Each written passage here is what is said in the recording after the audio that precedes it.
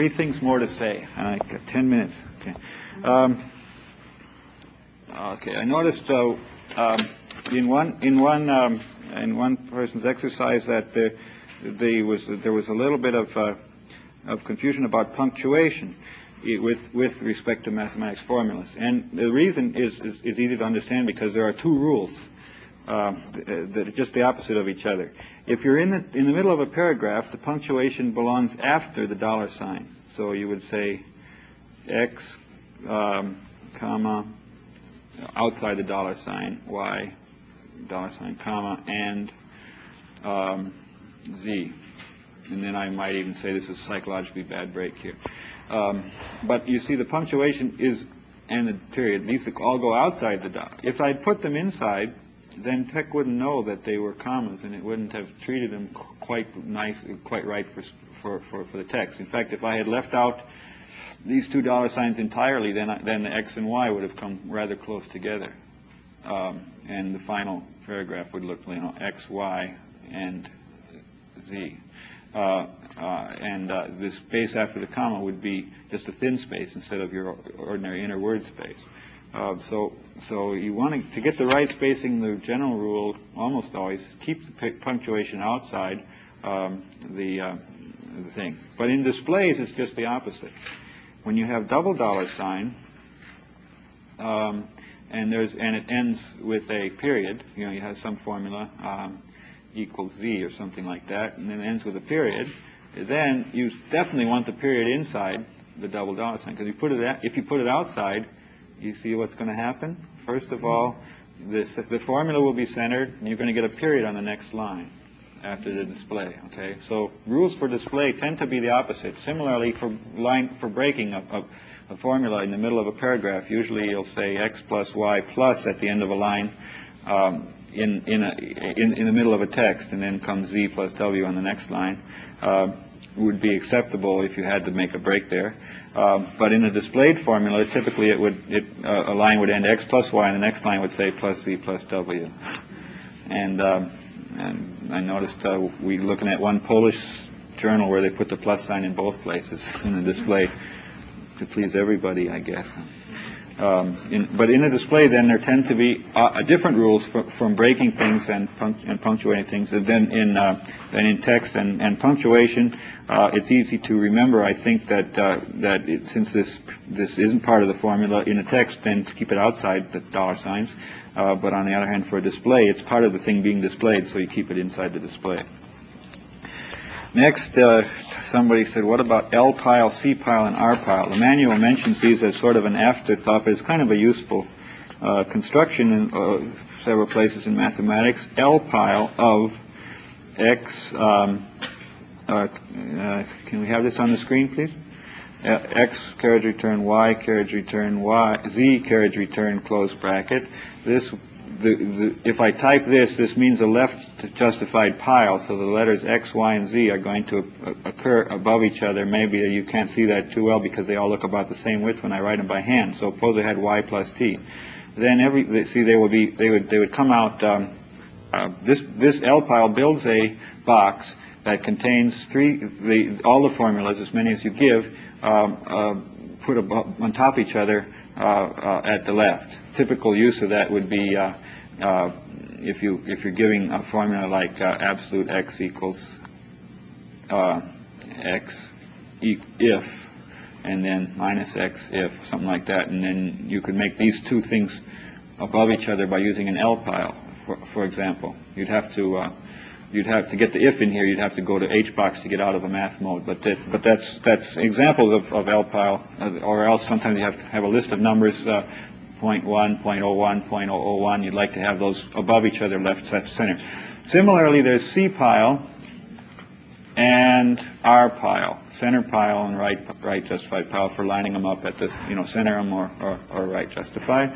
Don't forget the carriage return after the last one, or something strange might happen. It might, if you're lucky, it would just say missing carriage return, but sometimes if it's complicated in here, then something's it tries to say missing carriage return. But if you also leave off a bracket or something else. Anyway, this is just, don't forget that carriage return there. You're going to get some error message if you don't. So it builds the boxes, and then the final box is actually centered vertically with respect to everything else. So if you give several L piles in the same line, they'll all appear centered with respect to each other, adjusted like a three-line one and a four-line one.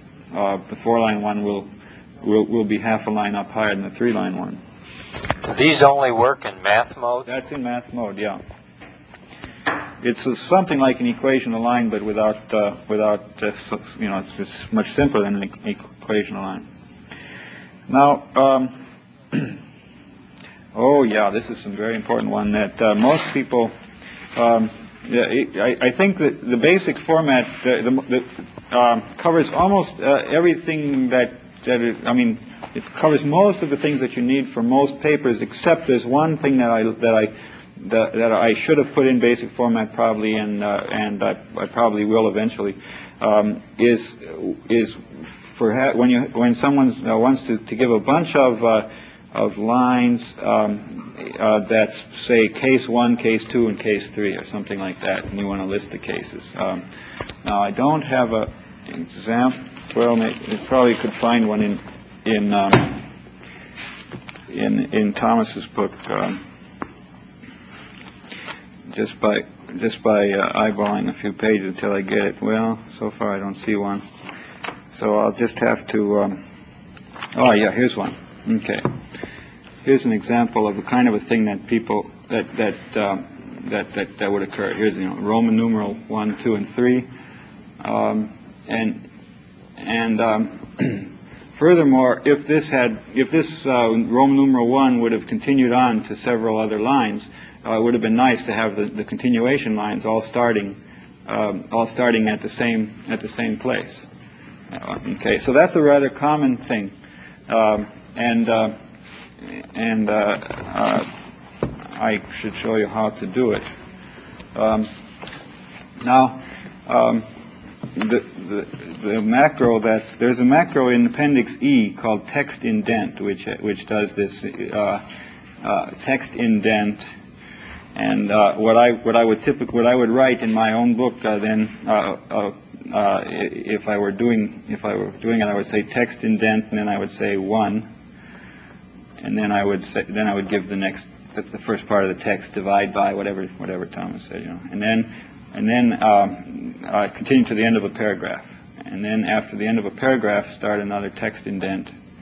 And this means an indentation, but the text takes the place of it, okay? And the rest of the paragraph will start out in the same amount over with. The next case was complete, and so on. So I had text indent of something, and that would cause everything else to be moved out. Another kind of a thing that often goes in the text indent is of course, a Roman numeral, or else a big heavy dot, which is called a bullet. So you can say $, it's a math symbol, $, bullet, close $, and that gives you a bulleted list of alternatives. You say there are 5 reasons why mine is the best, and you say dot. This is it. Okay, so you get this indentation. Now, hanging indentation is something I meant to say earlier today. Suppose I say hang indent 20 points. This would mean that every line after the first is going to, I suppose I say after 3. This would mean that the first 3 lines of the paragraph get set as normal, but the fourth and subsequent lines get moved 20 points over, and the line is 20 points narrower. Similarly, I could say hang indent 20 points for 3, and this would mean that the first 3 lines, the first 3 lines I said over there, and then it reserves. When I was doing that fancy S the other day, I had a hang indent on the second line, but it disappeared at the end. Well, now in order to handle the text indent, hang indent is a basic feature. Is a built-in feature of TeX. Text indent is not. It's a control sequence that's defined and added to the format. But it uses hanging indentation for the subsequent lines. So so the actual coding for text indent is this is a little bit beyond the scope of our course, but I would define text indent taking one parameter in the following way. I would say, let's suppose that I've already decided, however, exactly how much indentation is going to be used. Let's suppose it's 20 points. So then I'm going to say H box to 20 points, and this makes a box 20 points wide, and then it says H fill number 1. This box is now 20 points wide. In fact, instead of H fill, excuse me, I'm going to use HSS so that it can include, it might even stick into the margin if you give it a long piece of text. But this will be 20 points wide, and this HSS means horizontal stretching or shrinking as needed. And then in comes the thing that you asked to be inserted into the text indent. And then also I would say no indent. I'm sorry, before I do that I have to say no indent because I have to get this out in the left margin. So I say no indent, and then I give this. And then I say hang indent, 20 points. And that's the end of the definition of text indent. Hang indent by 20 points. Now this means that second line and subsequent lines will be indented by 20 points. The first line was not indented at all, but I put a box in there that was 20 points wide. And in fact, I usually also put a space here. Leave a space there also. Otherwise, the things will butt up against each other and look horrible. So I should have left a space right there also, after the parameter number 1. Okay, so that's a common thing that people usually need, and when you're putting several things in series like that, it's typical to give about 3 points extra space above and below the list of things. Makes it look a little better. Now, Appendix E of the TeX manual is an example of an elaborate format that was used to actually typeset a complicated 700-page book. The book is now in a bookstore. It's the volume 2 of Art of Computer Programming. It was done essentially using all the control sequences defined in Appendix E. So for people who want to do, you run into a problem now and you say, how am I going to solve that? How could I do it? It wasn't covered in the course. It wasn't covered in BASIC in the manual. Well, one thing you could do is go to the library, get a copy of this volume 2 that was done with TeX, find a page where that problem occurred on it. Probably there's a good chance that it occurred somewhere in that book, and then go to the computer file, the TeX file that generated the book, which is online at sale, and take a look at it. At where it is. These files, for example, it's called V2, DEK, V234.tex V2DEK. This is for section 3.4 of the book. V2 stands for volume 2, and 3.4 stands for section 3.4, and you'll be able to find corresponding solutions to all kinds of problems that might arise in case they arise. Okay, I've covered everything on the list except somebody had a few other questions, like how can you tilt a spiral text like this? I'm sorry, that's not allowed by most of our output printers. And the other questions that this person asked are really more appropriate for next week's Wizards course. Got to say one word in conclusion. People, when they first are starting and learning as you are this week, they always say, well, what about an interactive version of TeX so that as I'm typing in, it would immediately appear on the screen in front of my eyes exactly how the formula is going to look. And this is something that everybody desires very much, and the computer scientists who start to learn TeX also put in the back of their mind that maybe that'll be their thesis, or they're going to do that next year. They're going to make that a project to create such a system. And then, after 2 weeks of using TeX, then they forget about it because they've already internalized all enough of the language that they don't even care what they know what it's going to look like, and they're interested in minimizing keyboard strokes, and they wouldn't even bother to look up if it were there.